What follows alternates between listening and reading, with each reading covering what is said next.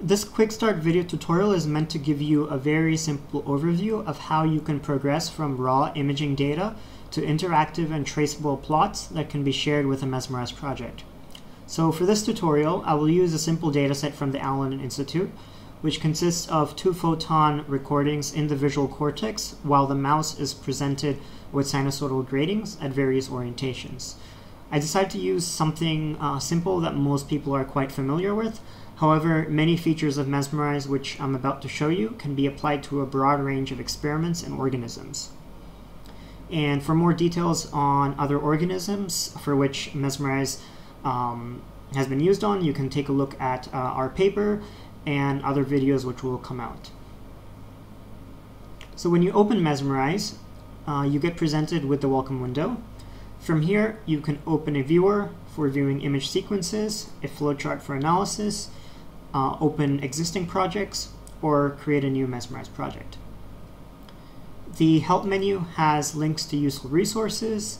If you want to report an issue or a bug, this will take you straight to the issue tracker on GitHub, from where you can report a new issue. This will take you right to the jitter if you have more general questions or want to discuss something. This will take you to the documentation homepage, and these will take you to some other specific documentation. And this will show you the current version of Mesmerize that you are running. So to start off with this tutorial, I'm going to create a simple Mesmerize project.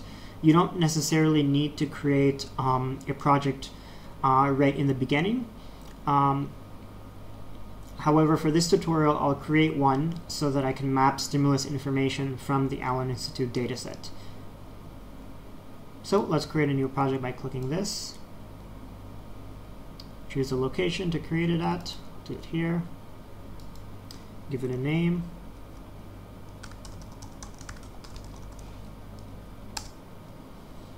And when you create a new project, you will be prompted to create your project configuration. So over here, you basically have to enter the various types of categorical information that is important to your project. So for this example, the dataset that I'll be using has stimulus information that contains 3 different features. So the gratings that this mouse is presented with has an orientation, a spatial frequency, and a temporal frequency. So I will enter 3 different stimulus type columns here. If you are working with recordings while the animal is behaving, you can create categorical data columns for mapping behavioral periods as well, and they would go into the same place. So for now, I'll create one for orientation, spatial frequency, and temporal frequency. In order to illustrate how ROIs can be annotated, I will add 2 ROI type columns. Let's just call it one cell type, another one anatomical location, or anatomical position. And lastly, you can add additional custom categorical data columns, which are used for storing information that relates to an entire recording. For example, this could be an animal's age, genotype, or strain. So just to demonstrate how this would be used, I will create one for storing the animal's age.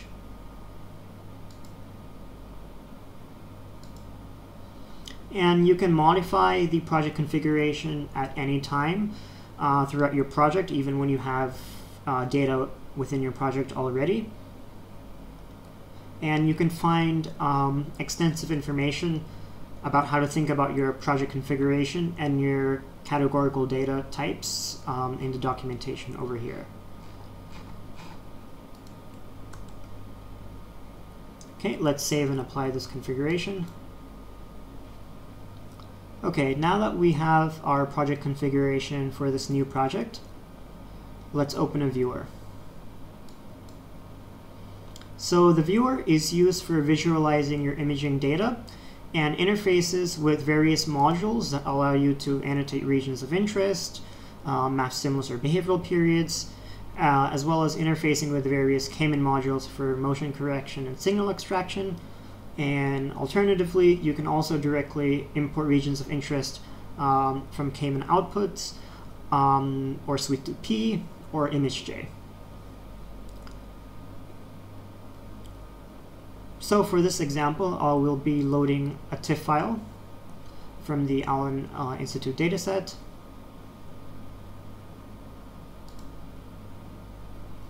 So this module can be used for importing either 2D or 3D image sequences that are stored as TIFF files. Let's select the file. And after selecting the file, you will need to choose a load method. So the asArray method is usually the fastest and should work for most TIFF files. Imread should work for all TIFF files, but can sometimes be a bit slower. I'll use asArray for this. You can set a custom access order if the access order of your image file is not the usual access order that most 2D and 3D TIFF files use. And lastly, you can choose to import metadata from one of the formats listed here. So the metadata for this file is just a simple JSON file that looks like this. Certain modules, such as some Caiman modules and some downstream analysis processes, will require the sampling rate of your recording. So it's important for you to import your metadata. And if you have metadata that's stored in other formats, it's actually quite simple for you to add more metadata methods here. And I'll provide a link in the description to the documentation, which tells you how to do that. So if the file name of the metadata file is the same as the file name of the TIFF file, it will find it automatically. So let's click this to load this image into the work environment. Okay, now we can use the GUI to scroll through the video in time. We can zoom and pan around the image. You can change the min-max levels, or you can choose different color maps.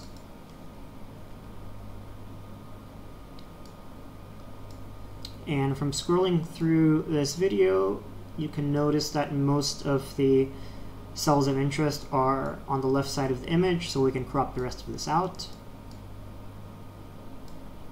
This can help reduce computation time for certain processes. And as I mentioned earlier, this dataset contains stimulus information. So we can use the stimulus mapping module to add this data to the viewer work environment. And this can also be used for mapping behavioral periods, so not just stimulus periods. And of course, you can skip this step if your recording doesn't contain any stimulus or behavior information. So when you open the stimulus mapping module, you are presented with this GUI, which contains tabs, and each of these tabs correspond exactly to the categorical data columns that you have entered for stimulus type in your project configuration.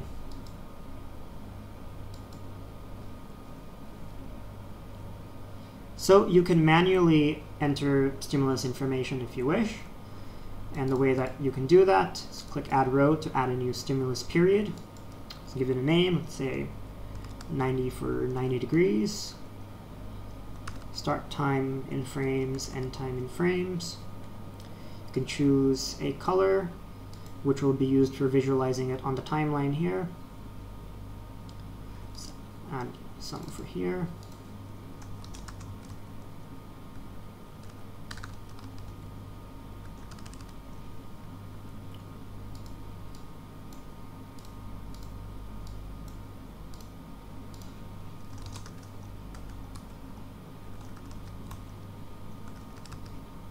And your stimulus periods don't have to be in chronological order.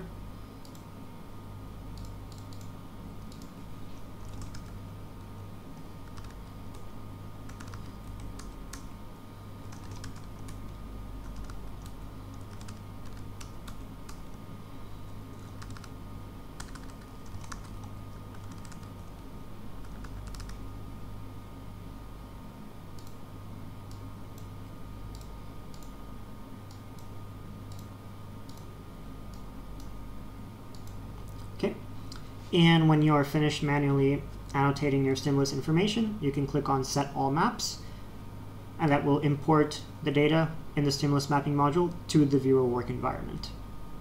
And then you can choose which stimulus map you want to visualize on the timeline. So, ORI, as you can see, this information corresponds to what's displayed now, SF, and TF.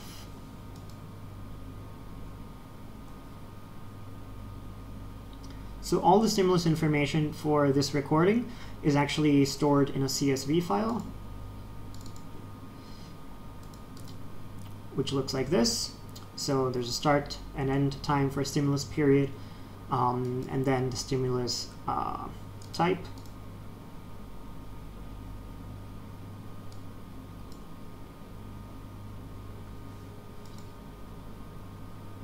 And we can actually just import that CSV using Mesmerize's script editor.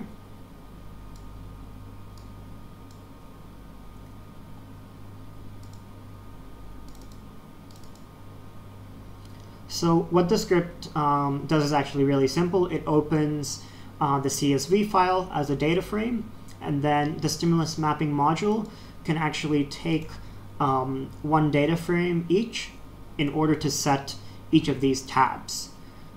So it just loads this CSV file, which I just shown you, and then creates one data frame for orientation, spatial frequency, and temporal frequency, and sets the GUI from that. So let's run this. And as you can see, all of that data has been instantly imported into the stimulus mapping module.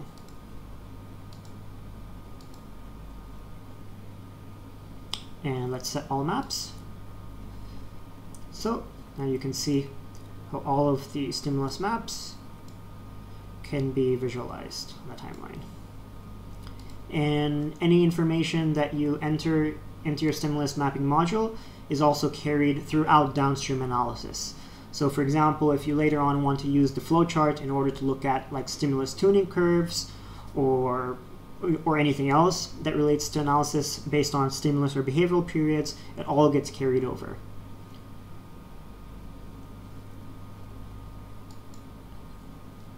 Okay, so back to the image. When scrolling through the video, you can notice that there's quite some movement, and we can use the Caiman library's motion correction module to correct for this. So first off, I'm going to create a new batch so that we can batch process the motion correction with a few variants for the motion correction parameters so that we can finally choose the one that worked best.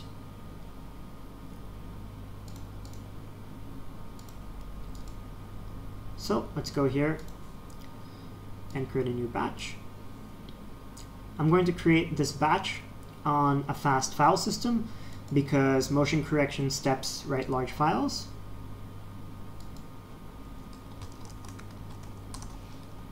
Give it a name.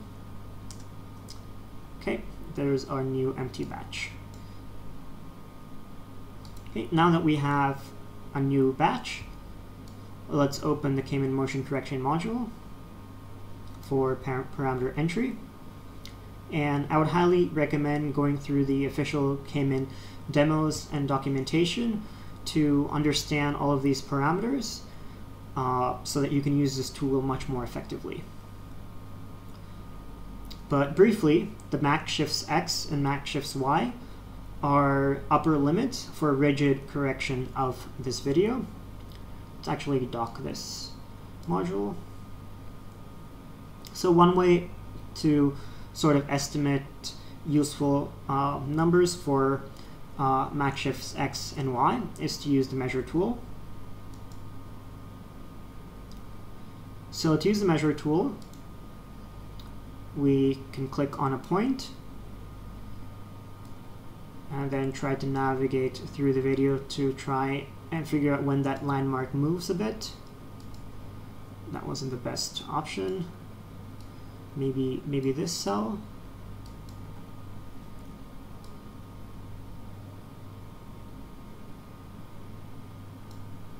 So maybe something like that.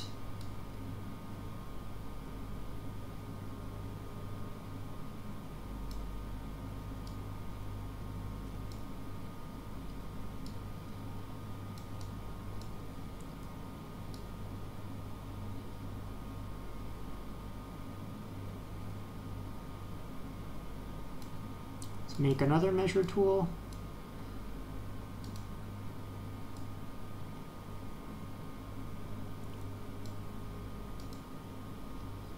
Okay, so when you hover over the measure tool with your cursor, the displacement in the X and Y axis will be displayed here, as well as the displacement along the hypotenuse.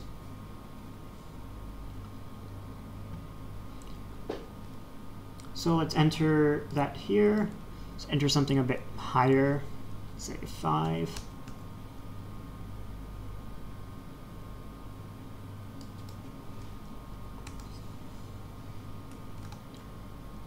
Okay, don't need these anymore.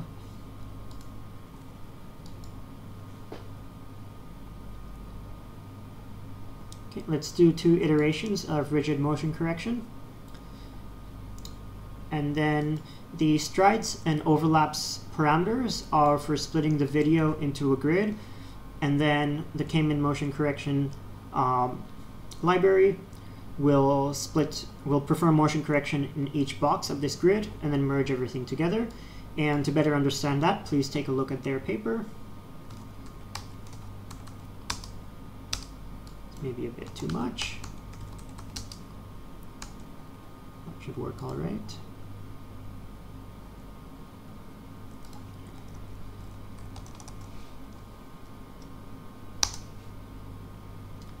And let's try entering another iteration of parameters.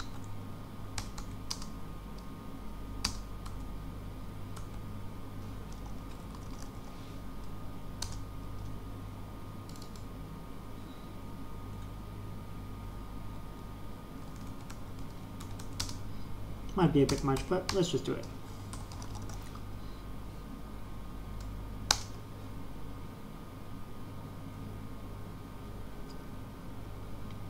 Okay, so as you can see, all 3 batch items with the parameter variance that we've entered are visible here.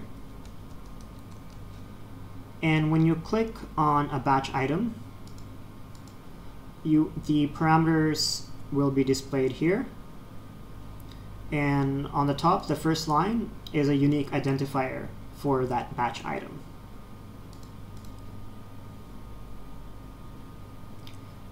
So for example, you can see that the parameters that we changed for these variants are the strides and overlaps. And you can see that they vary in each of these 3.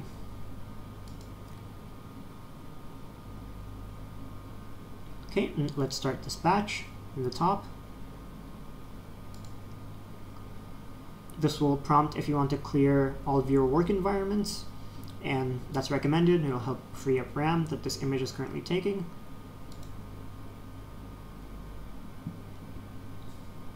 And when a batch is running, the batch items run in external processes. This allows you to do other things in Mesmerize while the batch is running. And the standard out from that process is continually updated here. And you can set the maximum number of threads that batch items are allowed to use by going to the welcome window, configuration, system configuration, and right here you can choose how many threads that Mesmerize is allowed to use.